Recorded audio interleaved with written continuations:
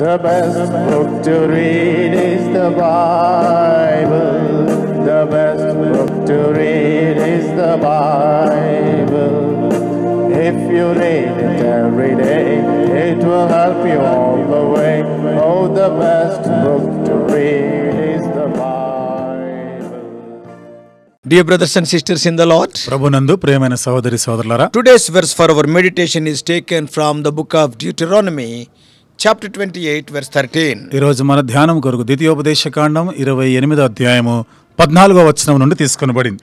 And the Lord shall make thee head and not the tail. యెహోవా నిన్ను తలగా నియమించును గాని తోకగా నియమింపడు. If we study the histories of good and godly men in the Bible, Bible గ్రంథంలో మంచి దైవ భక్తి గల వ్యక్తుల జీవితాలను మనము ధ్యానం చేస్తే, that is the people like Joseph or David or Daniel or Esther, etc. అనగా యోసేపు, దానియేలు, ఎస్తేర్ తదితరుల జీవితాలను మనం ధ్యానం We చేస్తే notice one common truth, that though they were oppressed and attacked, always they came out with flying colors. వీరి జీవితంలో సర్వసాధారణమైన ఒక సంగతిని మనం చూడొచ్చు. వారు ఎంత ఎదిరింపులు ఎదుర్కొన్నా, విరోధులను ఎదుర్కొన్నా, అణగదొక్కబడినప్పటికీ కూడా విజయవంతముగా వాళ్ళు బయటకు వచ్చినట్టు చూస్తాం. Always they were lifted up and lived as heads, not tails. వారు ఎల్లప్పుడూ పైకి ఎత్తబడిన వారుగాను, తలగానే ఉంచబడ్డారు గాని ఎన్నడూ తోకగా ఉంచబడలేదు. The word of God is the law.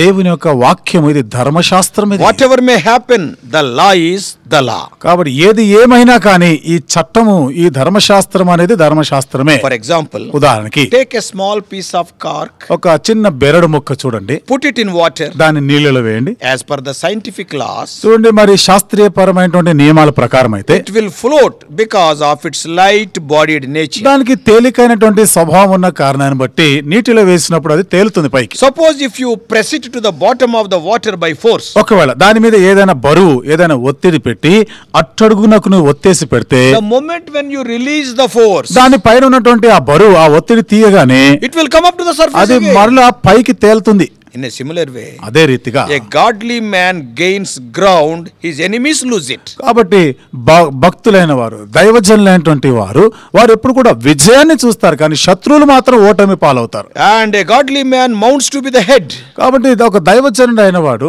శిరస్సుగానే ఉంటాడు, and the enemies sink to be the tail. శత్రువు ఏమో తోకగా ఉండిపోతాడు. Godly man will be the uppermost and ungodly will be the undermost. దైవ భక్తి గలవారు అత్యంత పై స్థితిలో ఉంటారు, భక్తిహీనులైన వారు అట్టడుగునకు వెళ్ళిపోతారు. As years advance, the good man grows in influence.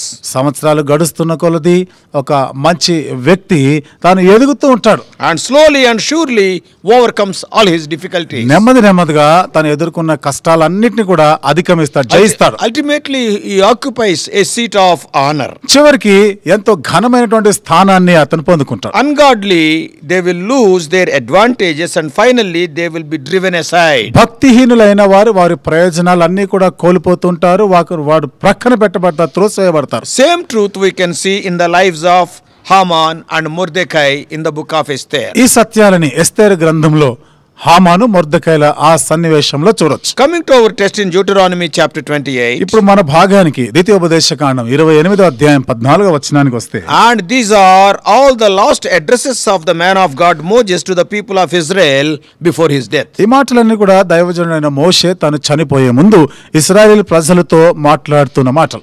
And in the previous almost 40 years of wilderness wanderings, అంతకు మునుపు 40 సంవత్సరాల ఈ అరణ్యం ఎడారిలో వారు సంచరించిన కాలం, all of the adults who came out of Egypt have passed from the scene.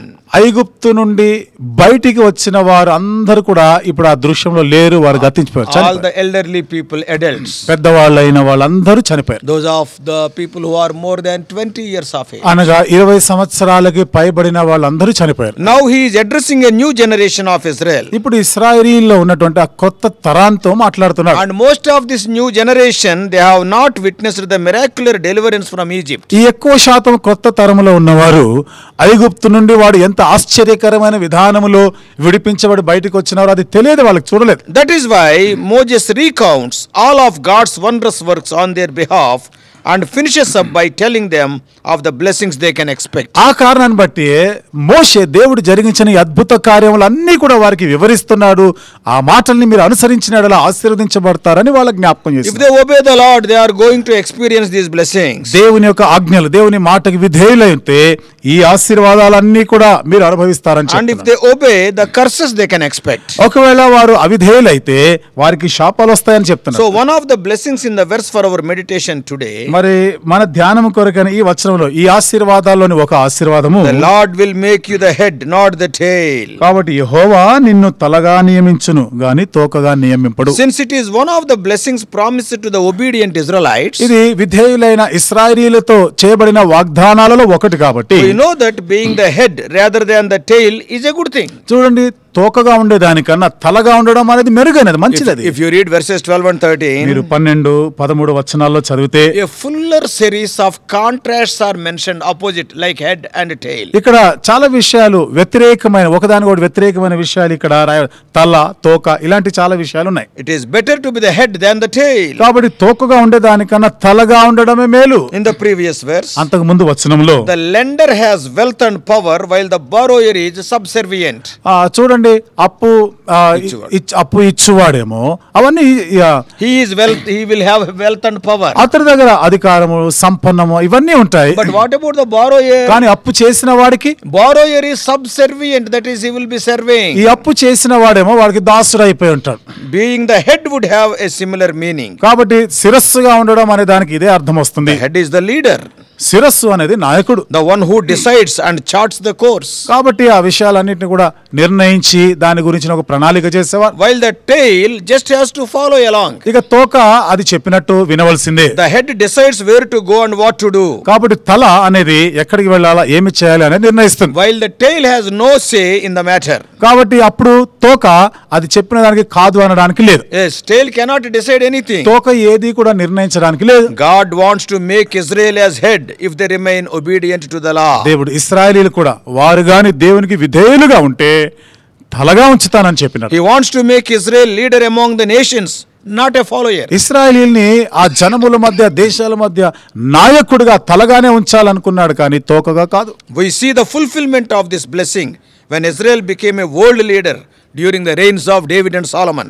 దావీదు, సొలొమోనులు ప్రపంచాన్ని పరిపాలిస్తున్నటువంటి ఆ దృశ్యంలో మనం ఈ వాగ్దానం పూర్తి నెరవేర్పు మనం చూడొచ్చు. The curse also was fulfilled when the nation of Israel was carried away into exile. ఇశ్రాయేలీయులు ఎప్పుడైతే చెరలోనికి పోయినారో ఈ శాపములు నెరవేర్చబడినట్టు కూడా చూస్తాం. In Deuteronomy 28, ద్వితీయోపదేశకాండం 28వ we అధ్యాయం see that the blessings are pronounced before the curses are pronounced. ఆశీర్వాదాలన్నీ కూడా శాపముల కన్నా ముందు ఇవి ప్రకటించబడ్డాయి. And they are recorded in the same sequence, first blessings then curses. ఇవన్నీ కూడా అదే వరుస క్రమంలో రాయబడి ఉన్నాయి. మొదట ఆశీర్వాదములు, ఆ తర్వాత శాపములు. That shows the character of God. ఇది దేవుని యొక్క గుణగణాలను చూపిస్తుంది. He is slow to anger but swift to show mercy. ఆయన కోపించుటకు నిదానించువాడు, త్వరగా కోపపడువాడు కాదు, కానీ వేగిరమే ఆయన కనికరం చూపేవాడు. It is his delight to bless.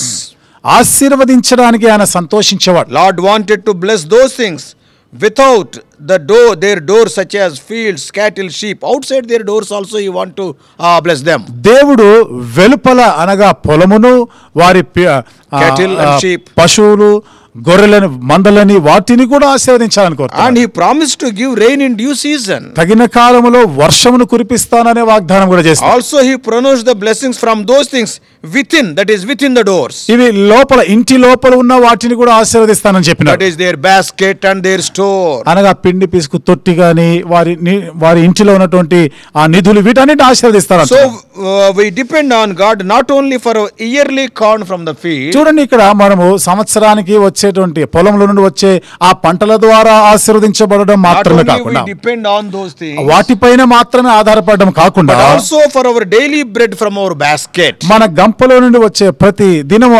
ఆహారము నుండి కూడా మనం What I ఆశీర్వదించబడాలి. am telling? కాబట్టి ఇక్కడ నా ఉద్దేశం ఏమిటి? Lump sum, not only for greater or yearly lump sum blessings, for minute daily blessings also we will depend on God. సంవత్సరానికి అంతా సరిపడేటువంటి, అంటే వెలుపల నుండి వచ్చే వాటి నుండి ఆశీర్వదించబడడం మాత్రమే కాకుండా, ఒకేసారిగా వచ్చే వాటి నుండి మాత్రమే కాకుండా దినదినము మన అవసరతల కొలది దేవుడు మనల్ని ఆశీర్వదిస్తుంటాడు. We will depend on him for every small detail. ప్రతి చిన్న విషయం కొరకు కూడా దేవుని పైన మనం ఆధారపడతాం. He further pronounced success in their employments. ఆ తర్వాత వారి ఉద్యోగాల్లో కూడా దేవుడు వారిని అభివృద్ధి చెందిస్తానన్నాడు. Whatever you do, I will bless. నువ్వు ఏది చేసినా నేను దానిని ఆశీర్వదిస్తాను. They will have honor among their neighbors also. కాబట్టి వారి పొరుగు వారి మధ్య కూడా వారికి ఘనత ఉంటుంది. Thou shall lend money, but thou shall not have occasion to borrow. నీవు అప్పు ఇస్తావు కానీ నువ్వు అప్పు చేయవు. You will be the head, not tail. నీవు తలగా ఉంటావు కానీ తోకగా ఉండవు. Just obey his law.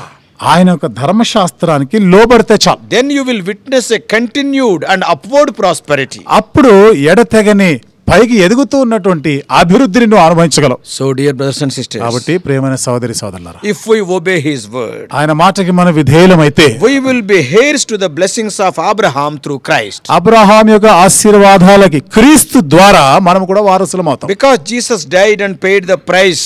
ఎందుకనగా క్రీస్తు మరణించి దాని క్రయం చెల్లించినాడు కాబట్టి. Because the sin and the curse have brought it. ఎందుకనగా పాపము శాపము అది తీసుకొని వచ్చింది. Now our yoke becomes light when we come to Jesus. ఇప్పుడు యేసు చెంతకు వచ్చినప్పుడు మన యొక్క కాడి తేలికవుతుంది. So come to him. కాబట్టి ఆయన చెంతకు రండి. Accept him as your savior and Lord. ఆయనని మీకు రక్షకుడుగాను ప్రభువుగాను అంగీకరించండి. Have faith in Jesus. యేసునందు విశ్వాసం ఉంచండి. The choice is yours whether you want blessings or curses. ఆశీర్వాదాలు కావాలా, దీవెనలు కావాలా, శాపములు కావాలా, అది నీ ఇష్టం, నీ ఎంపిక. So before I close, కాబట్టి నేను ముగించే ముందు let me summarize today's meditation. నేటి దిన ఈ ధ్యానమును నేను దీన్ని క్లుప్తంగా నేను మీకు సారాంశంగా చెప్తాను. And our blessings are in God's hands, not ours. మన ఆశీర్వాదాలన్నీ కూడా దేవుని చేతుల్లో ఉన్నాయి, మన చేతుల్లో కాదు. Blessings come from obedience, not works. ఆశీర్వాదములు విధేయత వలన వచ్చేవి కానీ మన క్రియల వలన వచ్చేవి కాదు. Enjoy what God gives in response to your obedience. నీ విధేయతకి స్పందనగా బదులుగా దేవుడిచ్చే ఈ దీవెనల్ని అనుభవించు. It is God's will that everyone be blessed. ప్రతి ఒక్కరు దీవించబడాలి అన్నది అది దేవుని చిత్తం, not a selected few.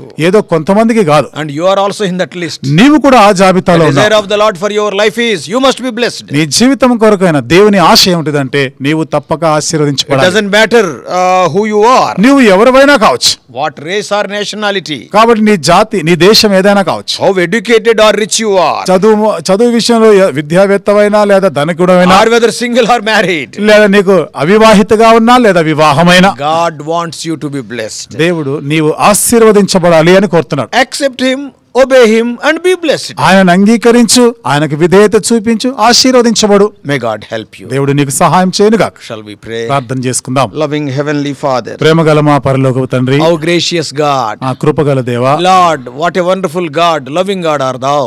ఎంత అద్భుతమైన ప్రేమగల దేవుడవయ్యా నీవు. Even through the mouth of Moses in his last days, thou hast pronounced the blessings and curses to the people of God. మోషే నోటి ద్వారా తన చివరి దినాల్లో దేవుని ప్రజల కొరకైన ఆశీర్వాదాలు శాపములు కూడా మీరు ప్రకటన చేసినారు. Thy desire is to bless us, that's why you pronounced the blessings first. ప్రభువా, మేమందరం ఆశీర్వదించబడాలనే మీ ఆశ కాబట్టి మొదటిదిగా ఆశీర్వాదాలనే పలికించినారు. These blessings are not ordinary. ఈ దీవెనలన్నీ కూడా సాధారణమైనవి కావు. Oh, thou art not desiring us so that we may lead a mediocre or average life. ఓ ప్రభువా, మేము ఏదో మామూలు జీవితం, ఏదో సాదా సీదా జీవితం జీవించాలనే మీ ఉద్దేశం కానే కాదు. Telling that you will be the head, not the tail. నీవు తలగా ఉంటావు కానీ తోకగా ఉండవని నీవే చెప్పావు. You will be the lender, not the borrower. నీవు అప్పు ఇచ్చేవాడుగా ఉంటావే కానీ అప్పు చేసేవాడుగా ఉండవు. You want to bless us outside, in our fields, in our cattle, in our sheep. వెలుపల ప్రభా పొలంలోను, పశువుల్లో, గొర్రెల్లో, మందల్లో కూడా ఆశీర్వదించబడతావని చెప్పినావు. Even inside our houses, in the basket and in store, you want to put your blessing. మా ఇంటిలో మేము కలిగి ఉన్నటువంటి ప్రభా తొట్టి కానీ ఇంకేదో నిల్వ చేసుకునే వాటన్నిటిని కూడా ఆశీర్వదిస్తాను. In one word, you want to bless everything. ఒక మాటలో ప్రభా మీరు సమస్తమును దీవించాలని కోరుతున్నారు. Lord, when we obey you, when we accept you and obey thy word, the blessings automatically they will be shown. దేవా, మేము నిన్ను అంగీకరించి నీ మాటలు మేము విధేయత చూపించినప్పుడు ఈ దీవెనలు వాతంతట అవే మా మీదకి వస్తాయి. Help us to understand this is secret. ప్రభువా, ఈ రహస్యాన్ని మేము అర్థం చేసుకుంటకు సహాయం చేయి. Our dear ones who are hearing also may be blessed by thee by obeying thy word. ఈ మాటలు వింటున్న మా ప్రియులు కూడా మీకు లోబడి మీకు విధేయులై ఉండుట ద్వారా ఆశీర్వదించబడేలాగా చేయండి. We do pray in the mighty name of our Lord and Savior Jesus Christ. మా ప్రభువును రక్షకుడైన యేసుక్రీస్తు వారి శక్తిగల నామములో ప్రార్థించి వేడుకుంటున్నాం తండ్రి. ఆమేన్.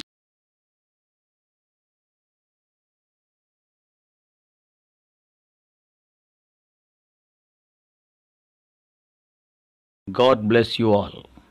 Please subscribe for more spiritual messages on YouTube channel John Victor Hebron.